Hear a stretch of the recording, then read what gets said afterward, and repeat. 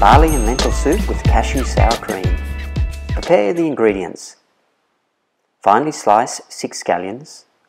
Set aside the whites and the greens into separate piles. Finely chop 4 garlic cloves. Grate 1 tablespoon of fresh ginger. Grate 1 carrot, grate 1 zucchini, grate 1 tomato. Place a large pot on a high heat.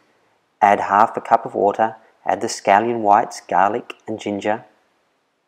Saute for a couple of minutes until soft. Add the grated tomato and 1.5 tablespoons of curry. Cook, stirring for 1.5 to 2 minutes until the tomato paste darkens. Add 1 cup of red lentils. Add 1 cup of barley. Add 8 cups of water. Bring to the boil. Reduce the heat to low and simmer, stirring occasionally until the lentils and barley are tender, 35 to 45 minutes. Add more water if needed to loosen.